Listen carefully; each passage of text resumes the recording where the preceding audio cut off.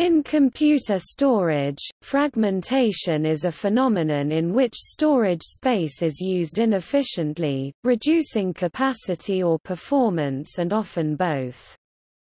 The exact consequences of fragmentation depend on the specific system of storage allocation in use and the particular form of fragmentation. In many cases, fragmentation leads to storage space being wasted, and in that case the term also refers to the wasted space itself. For other systems, e.g. the FAT file system, the space used to store given data, e.g. files, is the same regardless of the degree of fragmentation, from none to extreme. There are three different but related forms of fragmentation: external fragmentation, internal fragmentation, and data fragmentation, which can be present in isolation or conjunction. Fragmentation is often accepted in return for improvements in speed or simplicity. Analogous phenomena occur for other resources such as processors, see below.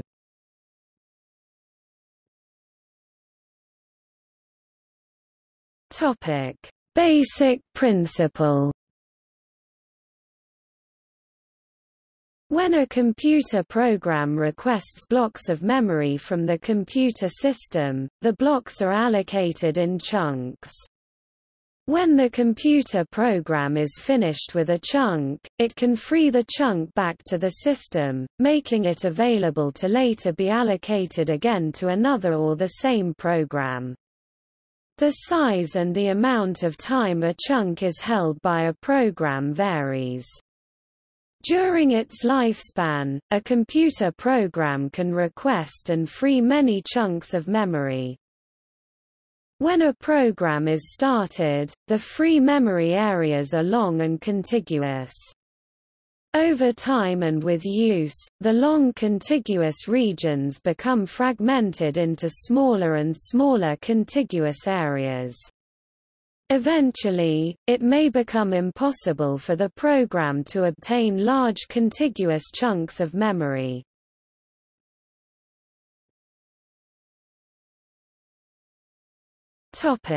Types of fragmentation.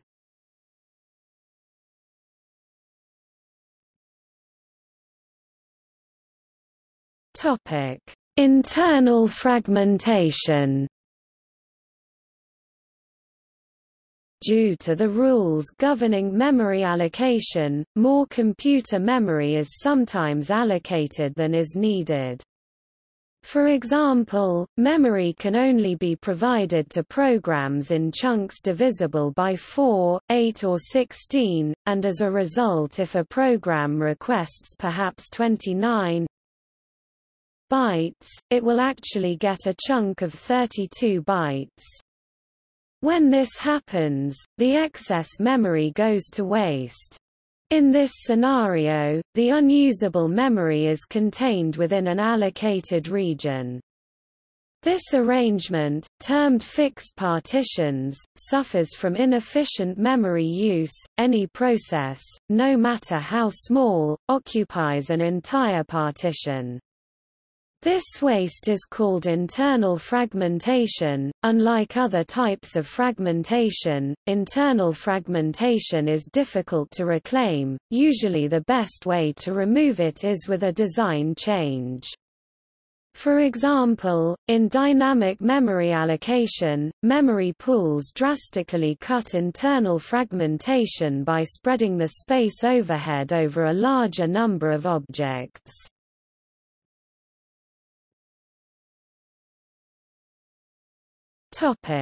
External fragmentation. External fragmentation arises when free memory is separated into small blocks and is interspersed by allocated memory. It is a weakness of certain storage allocation algorithms, when they fail to order memory used by programs efficiently. The result is that, although free storage is available, it is effectively unusable because it is divided into pieces that are too small individually to satisfy the demands of the application. The term, external, refers to the fact that the unusable storage is outside the allocated regions. For example, consider a situation wherein a program allocates 3 continuous blocks of memory and then frees the middle block. The memory allocator can use this free block of memory for future allocations. However, it cannot use this block if the memory to be allocated is larger in size than this free block. External fragmentation also occurs in file systems as many files of different sizes are created, change size, and are deleted. The effect is even worse if a file which is divided into many small pieces is deleted, because this leaves similarly small regions of free spaces.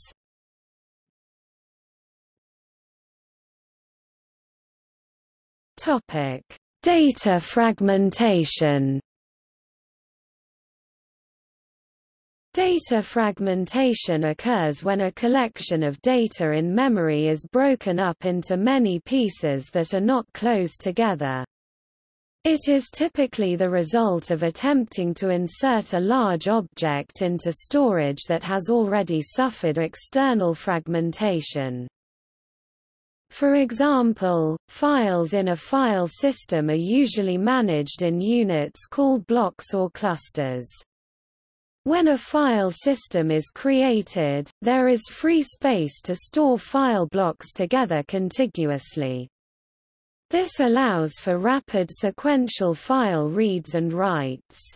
However, as files are added, removed, and changed in size, the free space becomes externally fragmented, leaving only small holes in which to place new data. When a new file is written, or when an existing file is extended, the operating system puts the new data in new non-contiguous data blocks to fit into the available holes. The new data blocks are necessarily scattered, slowing access due to seek time and rotational latency of the read-write head, and incurring additional overhead to manage additional locations. This is called file system fragmentation. When writing a new file of a known size, if there are any empty holes that are larger than that file, the operating system can avoid data fragmentation by putting the file into any one of those holes.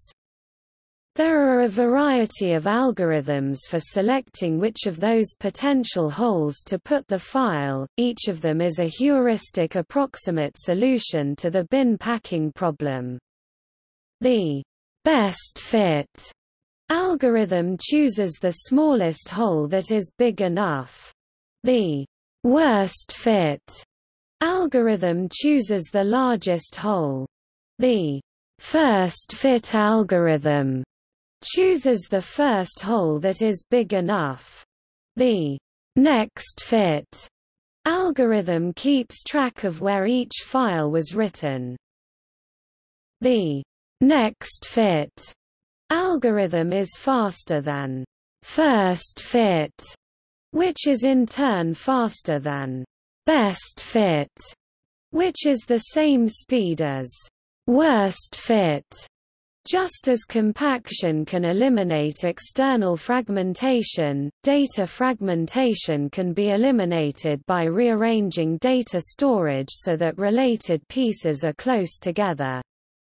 For example, the primary job of a defragmentation tool is to rearrange blocks on disk so that the blocks of each file are contiguous. Most defragmenting utilities also attempt to reduce or eliminate free space fragmentation. Some moving garbage collectors will also move related objects close together. This is called compacting to improve cache performance. There are four kinds of systems that never experience data fragmentation. They always store every file contiguously. All four kinds have significant disadvantages compared to systems that allow at least some temporary data fragmentation. Simply write each file contiguously, as with CDR. If there isn't already enough contiguous free space to hold the file, the system immediately fails to store the file, even when there are lots of little bits of free space from deleted files that add up to more than enough to store the file. If there isn't already enough contiguous free space to hold the file, use a copying collector to convert many little bits of free space into one contiguous free region big enough to hold the file. This takes a lot more time than breaking the file up into fragments and putting those fragments into the available free space. Fixed-size block storage – write the file into any free block. If a programmer picks a fixed block size too small, the system immediately fails to store some files larger than the block size, even when there are many free blocks that add up to more than enough to store the file. If a programmer picks a block size too big, much space is wasted on internal fragmentation.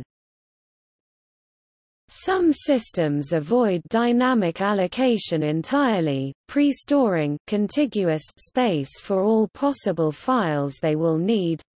For example, Multifinder pre-allocated a chunk of RAM to each application as it was started according to how much RAM that application's programmer claimed it would need.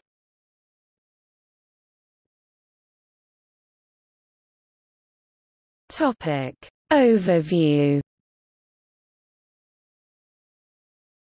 Compared to external fragmentation, overhead and internal fragmentation account for little loss in terms of wasted memory and reduced performance. It is defined as external memory fragmentation equals 1 minus largest block of free memory total free memory display style text external memory fragmentation equals 1 frac text largest block of free memory text total free memory. Fragmentation of 0% means that all the free memory is in a single large block. Fragmentation is 90%, for example, when 100 megabytes free memory is present but largest free block of memory for storage is just 10 megabytes. External fragmentation tends to be less of a problem in file systems than in primary memory (RAM) storage systems, because programs usually require their RAM storage requests to be fulfilled with contiguous blocks, but file systems typically are designed to be able to use any collection of available blocks fragments to assemble a file which logically appears contiguous. Therefore, if a highly fragmented file or many small files are deleted from a full volume and then a new file with size equal to the newly freed space is created, the new file will simply reuse the same fragments that were freed by the deletion. If what was deleted was one file, the new file will be just as fragmented as that old file was, but in any case there will be no barrier to using all the highly fragmented free space to create the new file. In RAM, on the other hand, the storage systems used often cannot assemble a large block to meet a request from small non-contiguous free blocks, and so the request cannot be fulfilled and the program cannot proceed to do whatever it needed that memory for, unless it can reissue the request as a number of smaller separate requests.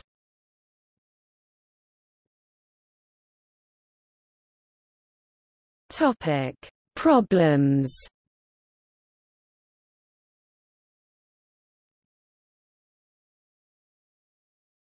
Topic: Storage failure. The most severe problem caused by fragmentation is causing a process or system to fail, due to premature resource exhaustion. If a contiguous block must be stored and cannot be stored, failure occurs. Fragmentation causes this to occur even if there is enough of the resource, but not a contiguous amount. For example, if a computer has 4 GB of memory and 2 GB are free, but the memory is fragmented in an alternating sequence of 1 MB used, 1 MB free, then a request for 1 contiguous GB of memory cannot be satisfied even though 2 GB total are free. In order to avoid this, the allocator may, instead of failing, trigger a defragmentation or memory compaction cycle or other resource reclamation, such as a major garbage collection cycle, in the hope that it will then be able to satisfy the request. This allows the process to proceed, but can severely impact performance.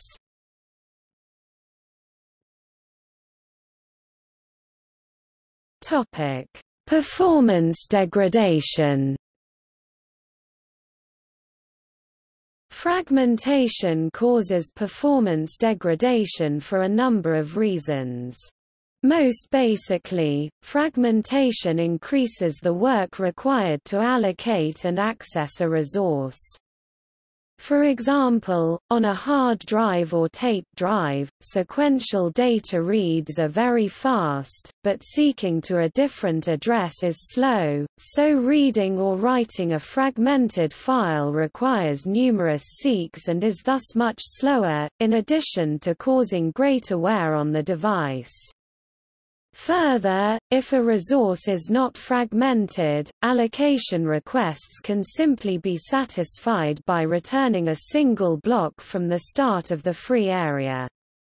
However, it is fragmented, the request requires either searching for a large enough free block, which may take a long time, or fulfilling the request by several smaller blocks if this is possible, which results in this allocation being fragmented, and requiring additional overhead to manage the several pieces.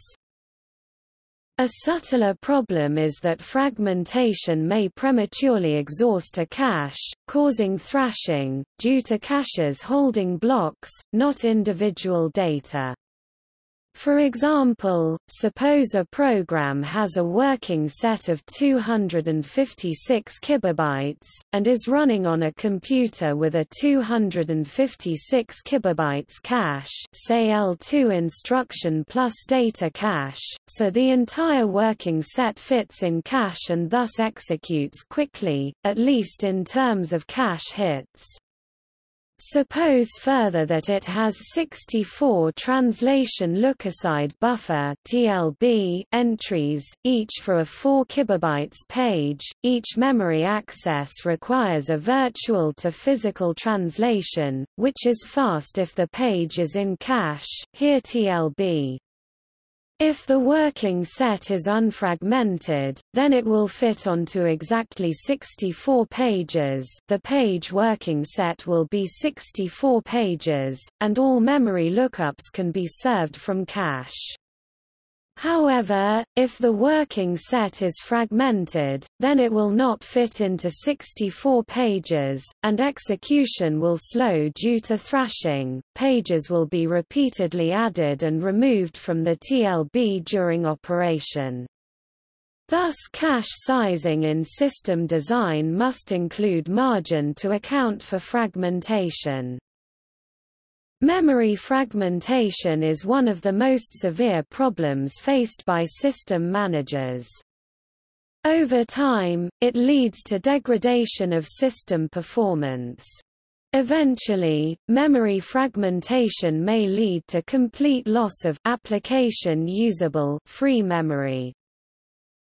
Memory fragmentation is a kernel programming level problem.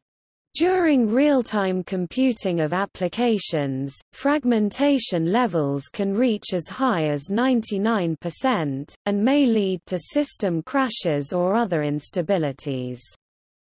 This type of system crash can be difficult to avoid, as it is impossible to anticipate the critical rise in levels of memory fragmentation.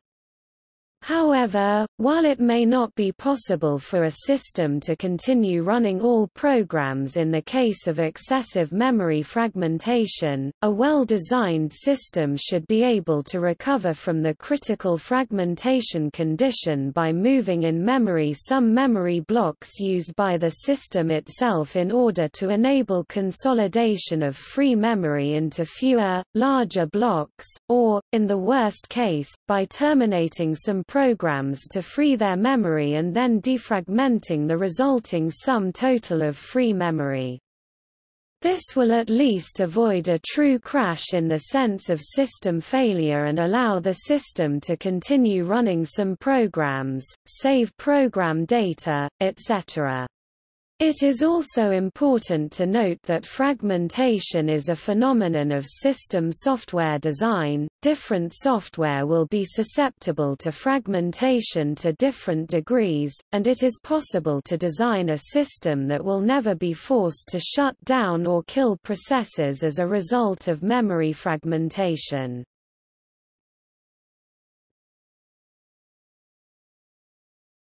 Topic: Analogous phenomena.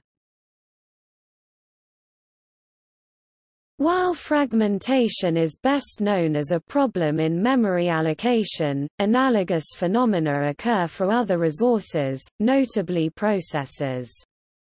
For example, in a system that uses time sharing for preemptive multitasking, but that does not check if a process is blocked, a process that executes for part of its time slice but then blocks and cannot proceed for the remainder of its time slice wastes time because of the resulting internal fragmentation of time slices. More fundamentally, time sharing itself causes external fragmentation of processes due to running them in fragmented time slices, rather than in a single unbroken run.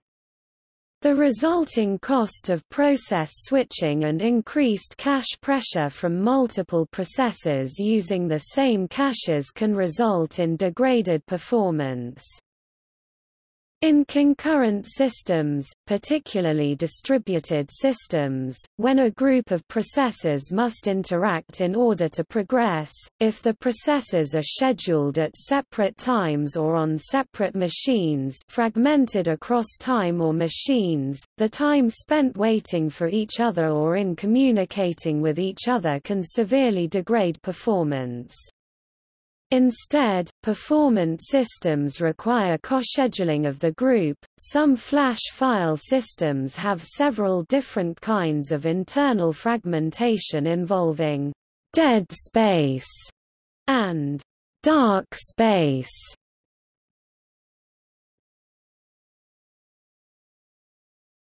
Topic: See also defragmentation, file system fragmentation, memory management, block data storage, data cluster.